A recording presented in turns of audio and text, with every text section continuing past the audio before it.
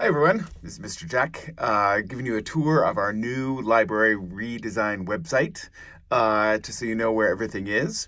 I've tried to make it easy by putting 3 buttons at the front that will allow you to see all the things that we have to offer in the library.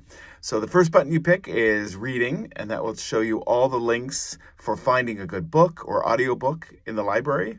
You can browse our catalog. You can look at the various suggestions that we have for books, from best of lists to other award-winning titles that you can look at. We also have a link that shows you all the places you can get audiobooks, and there are a couple both at our school and also at the public libraries, which hopefully you'll have access to soon if you don't already.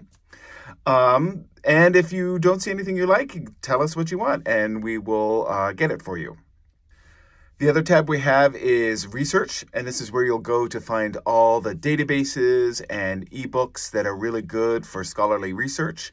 If you click on any of these links, it'll give you a page with all the information you need, such as our databases, as well as the passwords to those databases. You have to be logged into your MVLA account to have access to those.